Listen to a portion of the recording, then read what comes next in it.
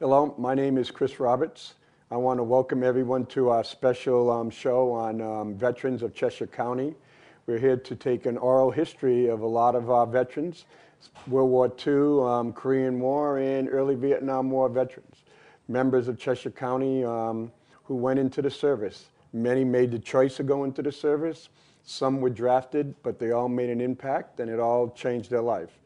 This is in honor of Veterans Day. And we will have 2 episodes, one to run all this week and one to run next week. So I hope everyone enjoys this. People use this to reflect back and look at the contributions these men and women have contributed to our great country. And so our first guest will be Ann Pianetta. But I was in Massachusetts at the time. That's all right. So You're here now. I'm up here now. We retired up here, my husband and I. He was in the Navy. So we used to have words over that. Yeah. And so what branch of the service were you in? I was a Marine. My rank was corporal. That's as far as I went. And when did you join the Marine Corps? 1942. And I was there just short of 3 years. I was glad to come home. Since women were never drafted, No. what made you make up your mind that you want to become a Marine? I used to look at all those posters. Uncle Sam wants you.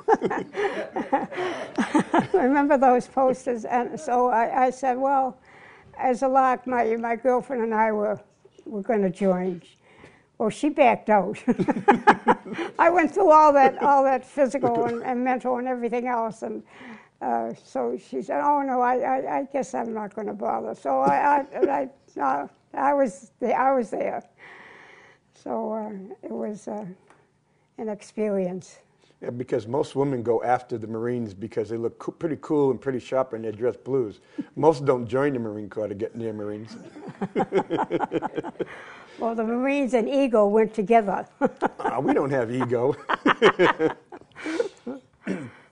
And I think one of the things that most people don't understand, Marines, when the Commandant was asked, because all the other services, the Army, the Waves, the WACs, all those, and in Marine Corps history, it's like, what are we going to call women Marines? What are we going to call women Marines? We've got to come up with some name.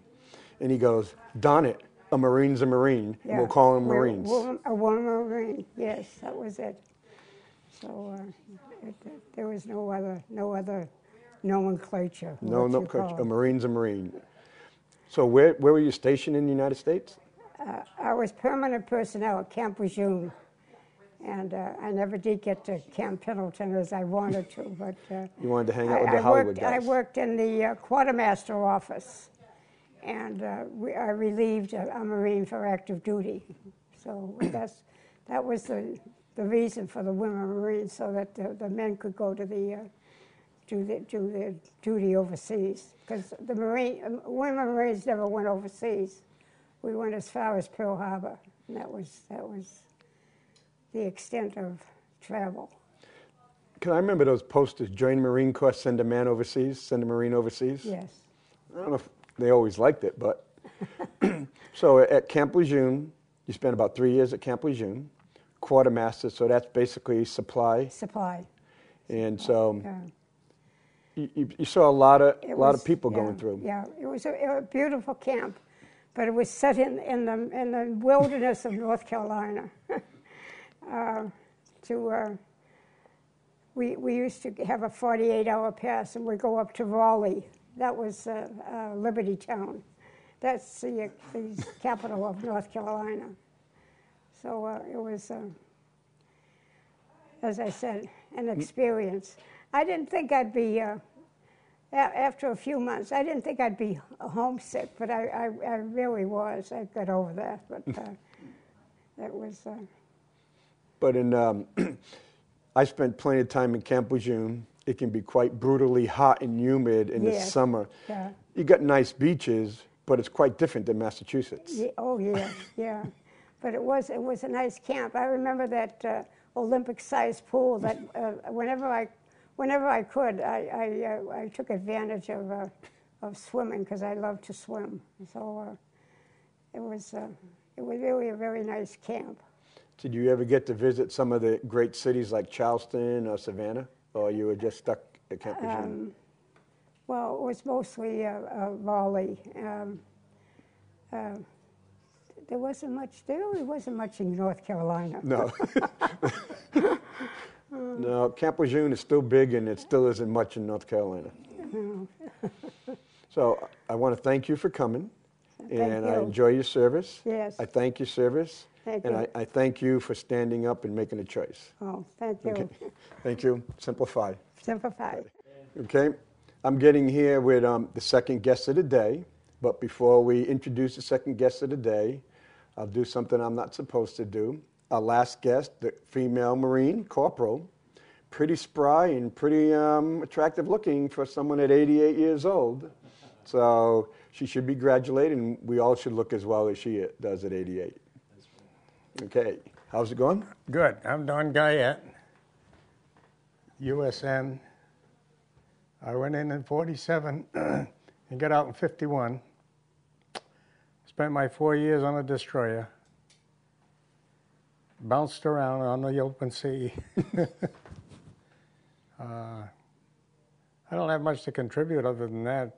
My first trip overseas, my ship split a seam, and we went into dry dock in Gibraltar with an Italian tug. They went one way and we went another. And we all ran because that tightened up the hawsers. But we survived. So when you went in the Navy, where'd you go to boot camp? Did you go to Great Lakes? I certainly did, yeah. I was in the Sea Cadets. I went there for 2 weeks. That place really stunk in the morning. Oh, God, I tell you. I went in the wintertime, and you could throw a cat through those barracks, you know. With just studs in the walls. No insulation, no wall board or nothing. We were right on the lake. Get some brutal north winds. Oh, God, it was terrible. Anyways, we survived. Made us tougher. So you said you spent your time on a destroyer. What was your job on a destroyer? Well, I started out as a deckhand, and then I progressed to be a third-class gunner's mate. So you went from being a swabby to one of the more higher-ranking priority. Yeah, right. Yeah, we had several incidences. Yeah, that's about the size of it, I guess. So you spent time in Gibraltar in Spain. So any other ports of call in Europe? We did the Mediterranean, four trips to the Mediterranean. So we went to every place there was available, even places that weren't on the map. We had to go out and lead sink them to check the depth. The sounding. Sounding, yeah, that's it. So we had a lot of Cinderella liberties. I went to, I did my med cruise, and I was in Naples, and that was in '79. But Naples is one of the dirtiest cities I've seen. I would see kids jumping into the water, swimming, and they would have to come up like with this because they had all raw sewage and everything in the city, out in that water. Not like they did on the travel brooches. What year would that be? '79. Uh-huh. So it must have been pretty nasty in your times. Yeah, well, we used to do it Mediterranean more. We used to back in. And the firemen would go across, check the lines on the beach, come back with a bucket full of wine bottles. The old vino, huh? Yeah, right. Yeah. So I want to thank you. I want to thank you for your contribution to our country. Thank and you. It doesn't matter, 4 years, 20 years, 30 years, you contributed. You stood up. I did. Yeah. Okay. Well, thank you. You're welcome. Okay. Welcome. Thank you. You're going to tell the audience your name? Ray Johnson, previously Sergeant Johnson, and I went in the Corps in December of '42, December 7th, because December the 7th in '41, that's when Pearl Harbor was hit, and I knew that I wanted to get into active duty, and I didn't want to wait for the draft. So I went down and I volunteered down in Church Street. My Brooklyn boy was accepted. And from there, I went on. The first I served in the Pacific with the 3rd Marine Air Wing, and I was on the ground crew. And there I was in chemical warfare, and I used to instruct it to the enlisted and also officers. And second time, when we got married 10 days before, and I got called back on active duty for the Korean action. And at that time, I changed my way. I didn't realize it was going to happen. And they put me in line company. And from there, I became a platoon sergeant.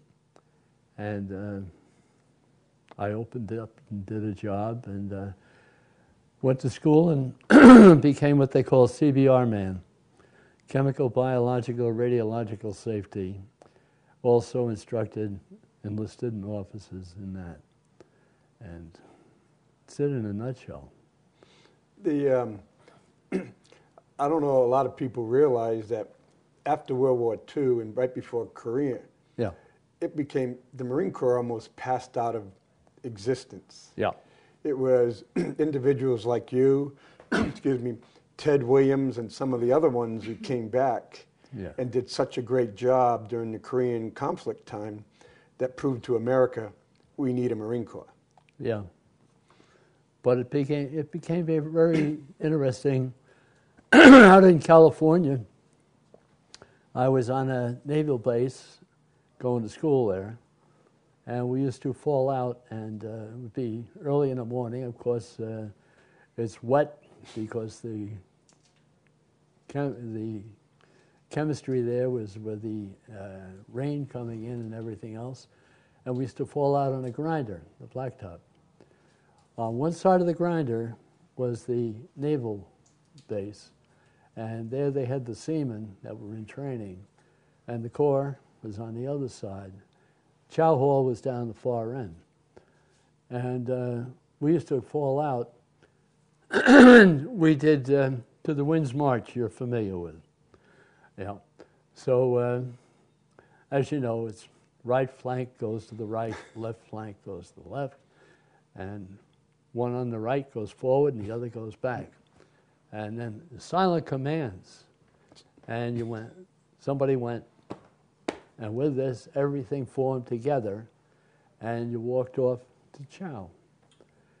Well, what happened was that one of the seamen came over, and they said, one of our seamen over here is very impressed on how you handle and what you do with to the Winds March.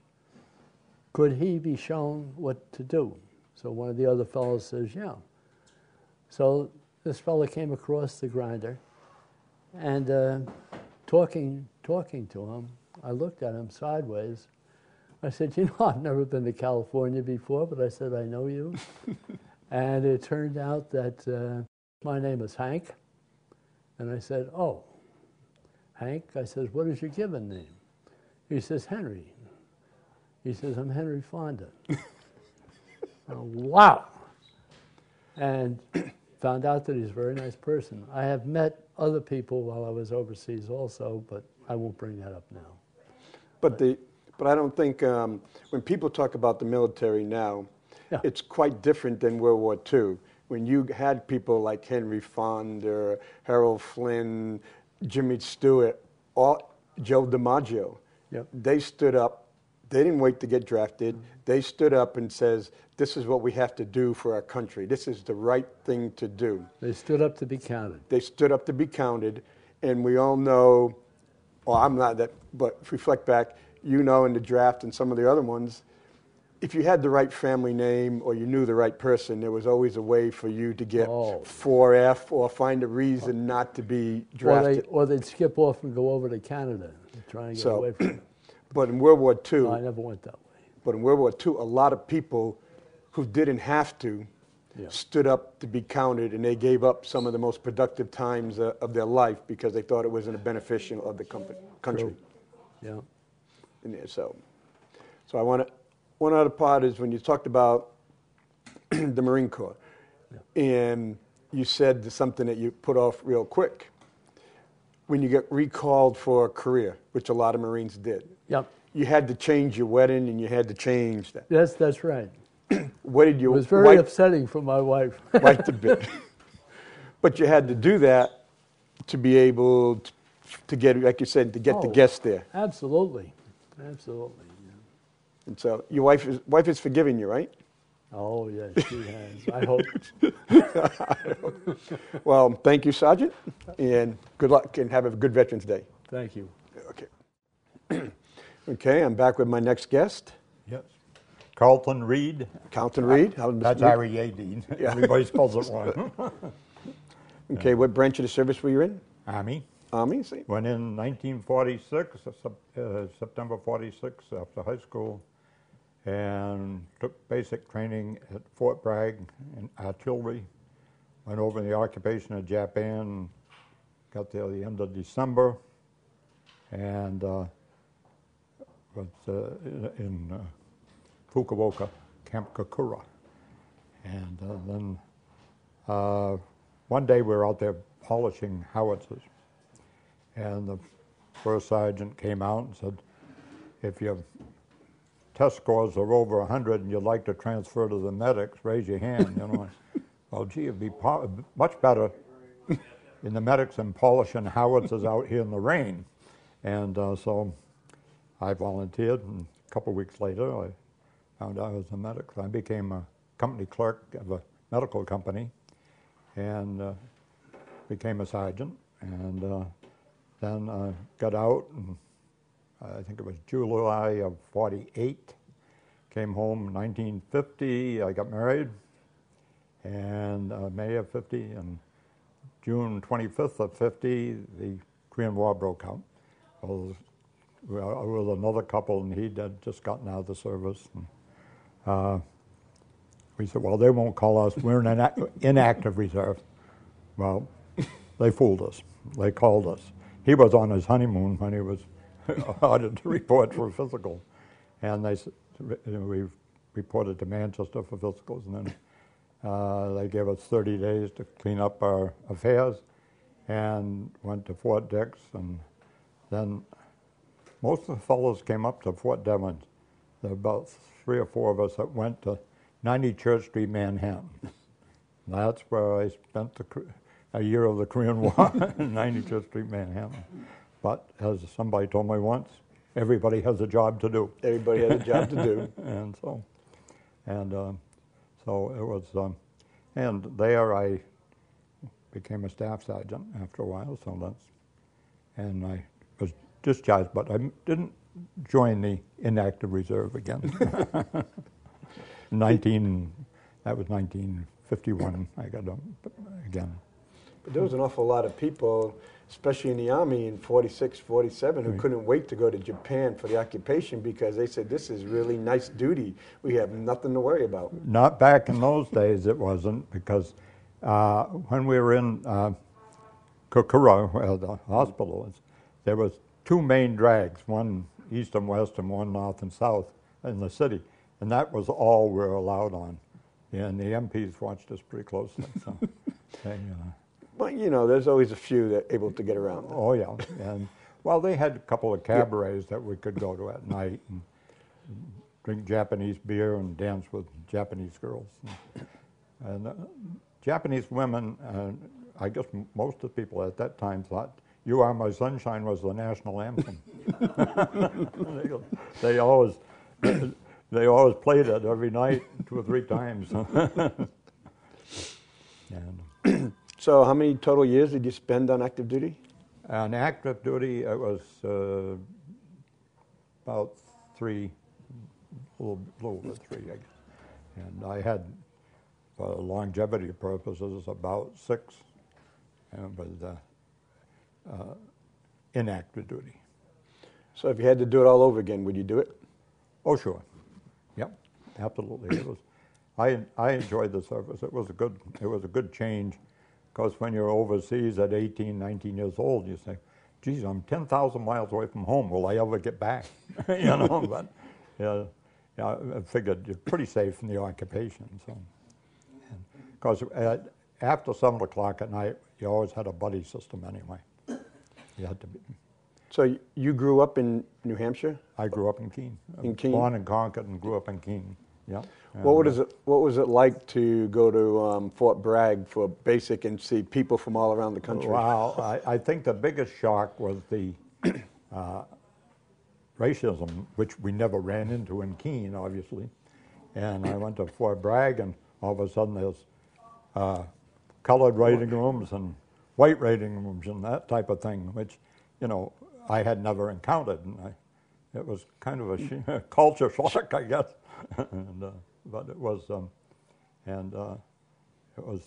one day on the ship coming back from, we'd gone from Yokohama over to Busan, Korea, to pick up troops, and they have to anchor out there because the big ships tides. It's a very shallow port. And I was walking along the deck, and all of a sudden I was up in the air like that, and I turned around. A big fellow about the size of, probably about 6'4" or 5", and he was carrying me around like I was a toy. Of course, at that time I only weighed about 135 pounds anyway, but it was fun. I enjoyed the service, and if I had to do it again, maybe I'd go in a different branch. I don't know. The Marine Corps is always looking for good men. Yeah. Not at 82, though. No, not at 82. But you know what? You're looking good at 82. Yeah. You're looking really good at 82. I feel good at me. I tell between my cardiologist and my primary physician and my wife, they're taking good care of me. Well, I want to thank you. We thank you. Yep, thank you. Appreciate you. Yep. Okay, I'm here with my next guest, and George Michaelitis. I'm not even going to try to pronounce that, George. But before we get into your past, the first time I met you is when I got retired, and I was pretty messed up, and I needed a bunch of rides to White River Junction. I was driving for the VA. You were driving it for the DAV, so I didn't have a license, and all. It took me about 3 or 4 more years just to be able to get physically fit to get my license back. So I want to say, myself, on behalf of all the other veterans that you were able to give rides up there, thank you. It was our pleasure. So, when did you join you were in the Army, right? I was in the Army, yeah. Well, I didn't join the Army, I was drafted. And when I was drafted, I was in graduate school. I was attending the University of Pennsylvania, the Wharton School. And I had enrolled in the economics and logistics program, transportation. And most of the class was made up of military officers, colonels, captains, and so on. And so it was sort of interesting, being in the class with people like that. And when I had gotten drafted, but I had a deferment to finish up the studies. So a couple of them that I was friendly with, they said, with this kind of education, you have to get into the transportation corps. So I said, well, how do you do that? He says, don't be stupid. He said, just call your congressman. So I did, and I ended up in the transportation corps. And because of the studies that I had made, they made an instructor out of me. So I taught at the transportation school down in Fort Eustis, Virginia. And so I was with all these officers, and some of them were my classmates. And, Well, but we all know the military can't move without logistics. well, that's nothing can move without logistics. But one of the interesting things, it was mentioned earlier about the segregation and so on. Well, President Truman had desegregated the services. Yeah, 1948. And this was now 52. So we were training, the services were desegregated. And it was interesting. Most of the unit was half Southern whites and half Southern blacks and me. So it was rather strange. And then the first pass I had, I went into Newport News, Virginia, and I decided to go back to camp. So I get on the bus and I sit in the back. And the driver comes back and says, "You can't sit there." I said, "Why?" He says, "Because you're white." I said, "Are you crazy?" And I'm in uniform now. So he just takes off. Next minute, 2 police come on. They arrest me. They said, "You're under arrest." I said, "Good." I said, "You could take my place." And to their credit, they call the MPs. And I was really in no mood to, I mean, I was really angry. And so the MPs calm me down. They take me off the bus and so on. And they get me back to camp because, you know, I wasn't used to this kind of thing. So I got back to camp, and I was friendly with a lot of the black soldiers, and I could not understand how patriotic they were. You know, but they were. They were extremely patriotic and so on, and they calmed me down. They calmed me down, but it was a good experience, the teaching and so on, and later on in my life I became an academic because of the experience I had in the service. And when you're talking about feeling the discrimination, Yeah. I growing up in New England, and I remember in the 50s and 60s, well, especially in the 60s when I was a little kid, where going, "Oh, you can't sit in the back of the bus. You got to sit." And I'm saying, I remember us going on a school bus. Everyone is fighting to get in the back of the bus because only the cool kids could That's be in right. the back of the bus. Exactly. And it was just different depending what part of the country you were in. Yeah. It's like, wait a minute, why are you fighting not to be in the back of the bus while we're fighting to be in the front back of the bus? And so times, you know, it's just based on location. Oh, yeah. Yeah. And when you talk at Fort Eustis, I've been down to Virginia Beach, Yes, Newport, yeah, right, and Little yeah. Creek, and Fort Eustis. Yeah. It's 2 totally different worlds Yes. apart. Just because President Truman in '48 Right. says this is the way it's going to be, Right. it didn't change the surrounding areas. Well, there were some bases where the generals put some towns off limits. Yes. And you know, money talks. So that was they Discriminate, we keep the green. That's right. Yeah. And so, did you ever go overseas, or you just? No, spent I your time- was you know, I was an instructor, and everyone that I did my basic with, they all went to Europe, so I was rather envious on that because it was, you know, it was peacetime at that point. What you're saying is the Oktoberfest in Germany is better than the Oktoberfest in Virginia Beach? That's a toss-up. Okay, I want to thank you for your time. And Thank you thank for your you. service. And again, thank you for the rides that you gave Right. all the veterans. Thank you. I want to welcome our next guest, all the way from Dublin, New Hampshire, in this bad, crappy weather day. Yeah.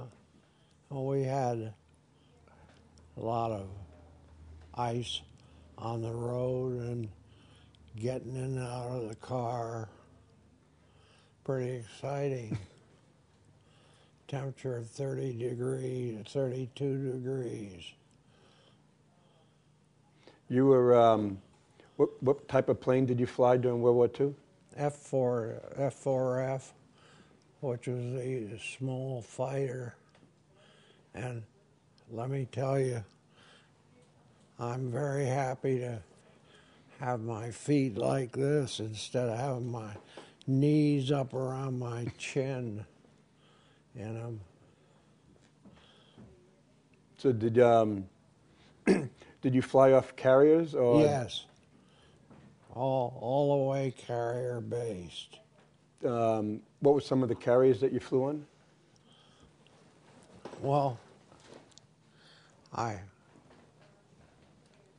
spent the majority of my time on the Enterprise, which was the big carrier, which was the biggest, the most decorated ship in the Navy. And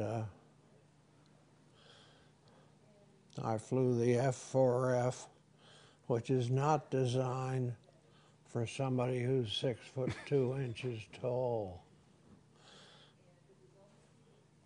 because the cockpit is very small and your legs are up like this, and you find that it's very difficult when you take off on a long flight.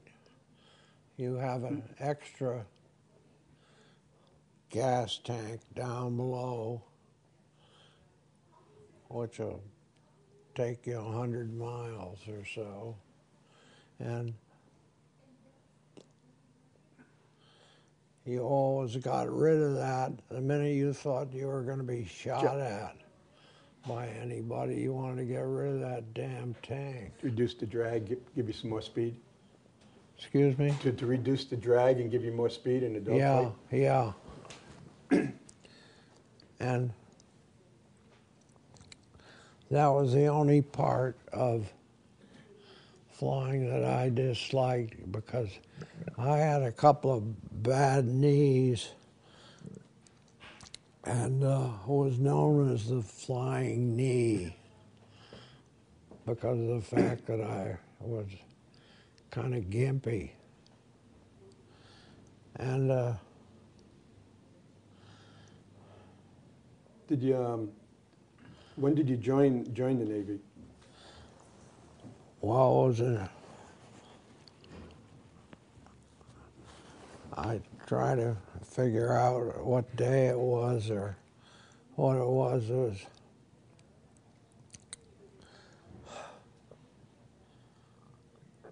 1942 or so. And I stayed in the Navy, in the Air Corps, until I finished blind flying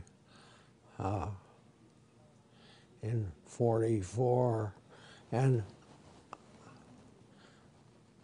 I was scheduled to go out to Korea and fly night flying. And I decided that I wasn't interested in getting shot down in the middle of a flight by the Chinese, who had some very good ammunition. And so I told the people who were looking me over to see if I was going to be available to go out to the same ship. And I told them that I was more interested in going back to my family of one child who's sitting over there. Well, she was. Sally? She's there hiding behind the camera. She's kind of behind the camera. Our firstborn child. And I really believed that flying at nighttime against the Chinese people who really had some interesting ways to shoot you down wasn't the best thing for me and my family of one child. Sally there taking my picture, which is nice. She's a very good photographer. You're a very good subject. Yeah, I don't know about that. We'll ask her opinion. I think it may be biased, but I think she thinks you're a very good subject. Oh, my head seems to be a bit swollen, but this hat just doesn't fit me anymore. But you know all those naval aviators, they're always got swollen heads. Yeah, that's right. Well, I learned to fly at the Harvard Aviation Camp in about 1939 or 40. I've forgotten which it was. And my brother had been at the business school at Harvard, and he called me up in Dublin and said, "Peter, we'd been flying. We'd taken flying lessons. Everything was on the government in those days. You just as long as you could walk and talk. We can put you in a uniform. Wear a uniform. And my brother called me and said, "Peter, would you like to learn to fly?" I said, "Sure, I would." "What'll it cost me?" He said, "Nothing." Just sign here. Yeah. And I said, "Well, what do I have to do?" He said, "You got to show up. That's all I know. Pass a physical exam." And so we went to, he signed me up to the Harvard Aviation Camp. And I said, "Does it mind if I didn't go to Harvard?" He said, "Hell no, I'm going, and you and I will be together there." So we went down to Otis Field, which is on the Cape there, Otis, yeah. and got our pilot's license there, which was pretty early in the game. And we simply learned to fly. So I was very interested in this, and I said to the people, "Where can I learn to do acrobatics?" "Well, you go up to Buffalo, New York, and you can get a guy who's been flying, teaching acrobatics." He said, "How do you know anything about acrobatics?" I said, "Well, I'm not stupid, but I just knew that there was this ability to learn acrobatics, because if somebody's chasing you and about to shoot you down, you better have some idea how to get out of the way." So we went to, my brother arranged all this too, went to Buffalo, New York, and we found out that in Dublin we were both going to be drafted if we didn't get in the Army or Navy or the Air Corps. So that kind of woke you up in those days. That was all that free flight training, you know? No, my father had been a major in the war at World War I, and his only comment to his sons was, "Don't get in the infantry." And I thought it sounded pretty sensible. When I told him about the diseases you get in the infantry, they start at your feet and go up to your head. Some people say it starts the other way. And I was in the infantry for a while, too. so we learned with a fellow that had been doing acrobatics all his life. And his main claim to form, he was flying, we were flying steerman trainers as were usually done. He taught you sat in the front, and he had a mirror, he could see you, and then you could see him in the mirror. And he would say to you, "Kid," he called me kid, and I said, "Well, hell, I was about his age, I was about 20. And he said, "I'm going to show you some acrobatics that you'll certainly enjoy." And so he said, "How do you like flying upside down?" I said, "Fine," nodded my head. I figure, what the hell, to go along with him, I might as well. Yep. So he said, "Well, don't touch the stick," which is what you fly with, or your arms and legs. And just, he said, I'll teach you everything I know about flying inverted. I said, gee, that's good. So I thought, well, I got a chance to learn what it's like to fly inverted. Well, if anybody's flown inverted besides me, they know damn well it's upside down. And he would say, okay, kid, I'm going to do pylon 8s now. I'm going to do it inverted. So he'd turn the plane upside down and we'd go around. He'd make up a point to turn.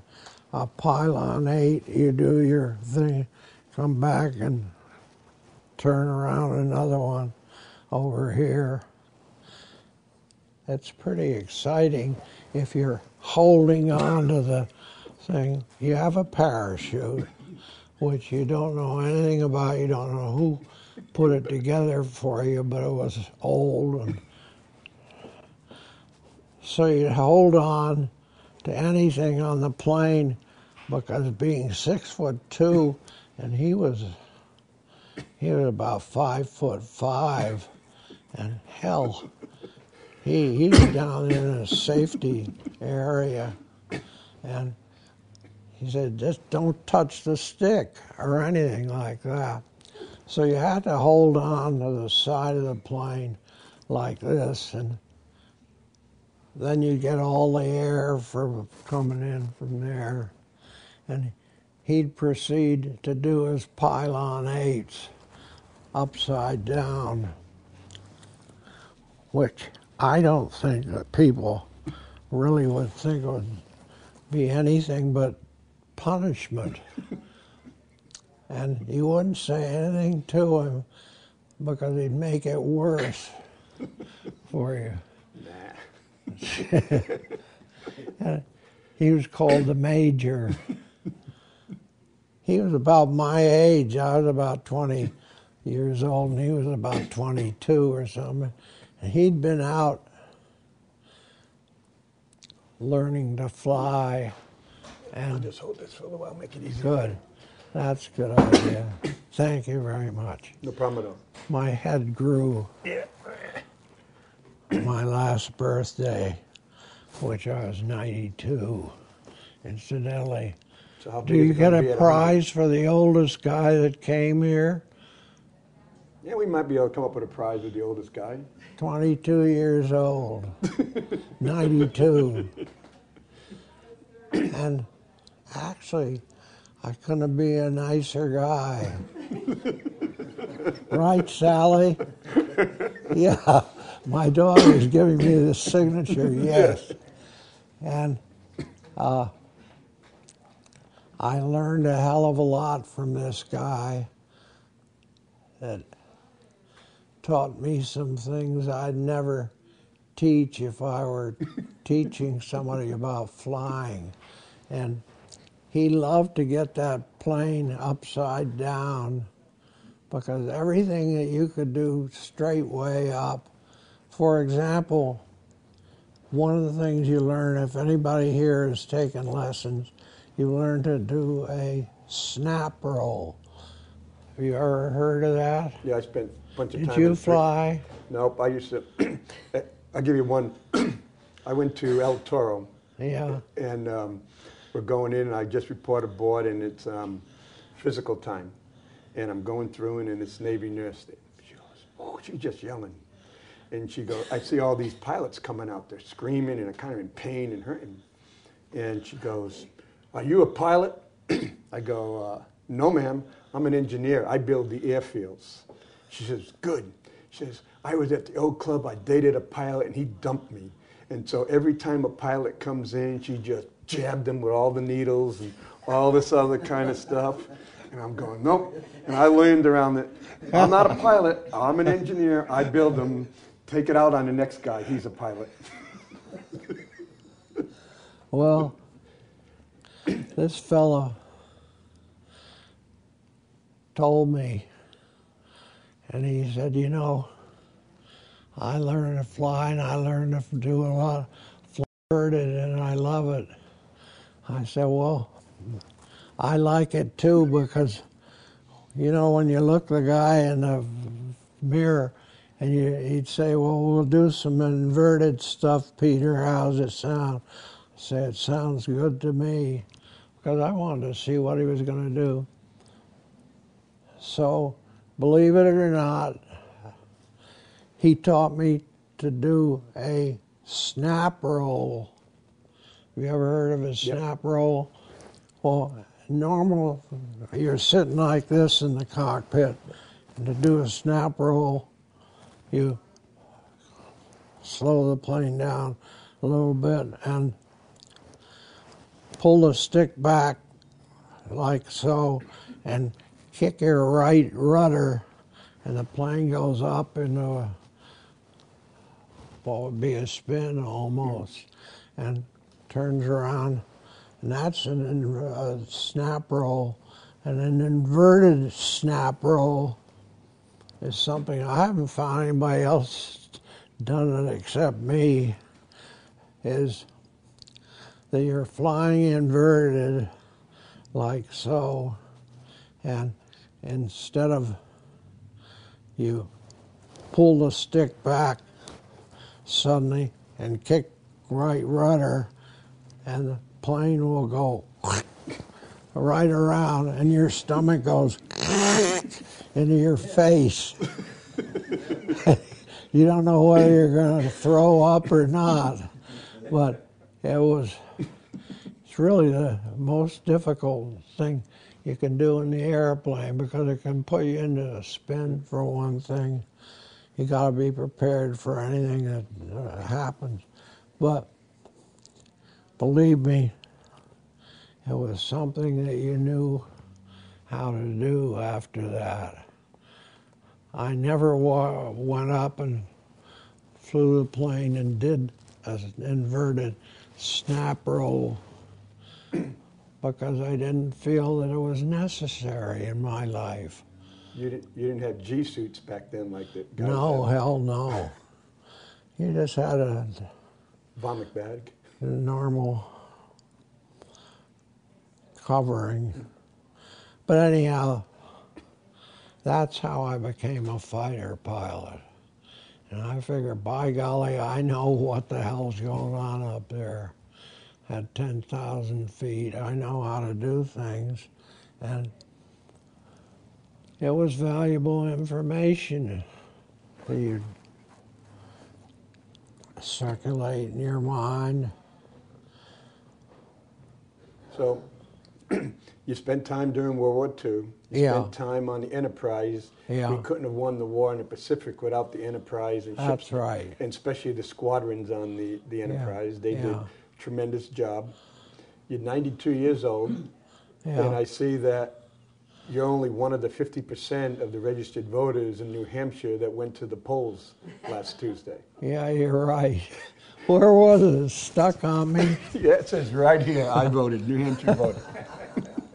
But that's important. And I think a lot of people like you, the ones who spent time in Korea, Vietnam, World War II, Yeah. they go and say, you know what, we're doing this, we're doing it so other people can have this right. Yeah. But we understand, we go out and vote. A lot of the people who have got the right to vote as a result of what a lot of veterans have done, Yeah. and a lot of other ones have given their life for, take it for granted. Just don't go out and vote. Yeah, I don't know why not. I've been a Republican since my father died, and he was a staunch Republican, and voted for Al Smith. That's a long time ago. Al Long Smith, time governor of ago. New York, 1932, yeah. Yeah, 1932, you're right. Jeez. You know a hell of a lot more than I do. Well, I'm a Marine, we're supposed to. But I want to thank you for your time. Oh, you're welcome. I really enjoyed it. And I want Well, to thank you good. for your service. Good. And you got that smile, Well, thank 92, and you. you got that smile. Thank you, too. You wanna got look a as- good grip, too.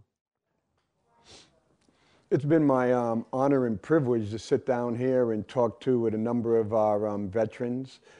92-year-old Peter to 88-year-old Ann, and some of our youngsters in the 60s and the 70s.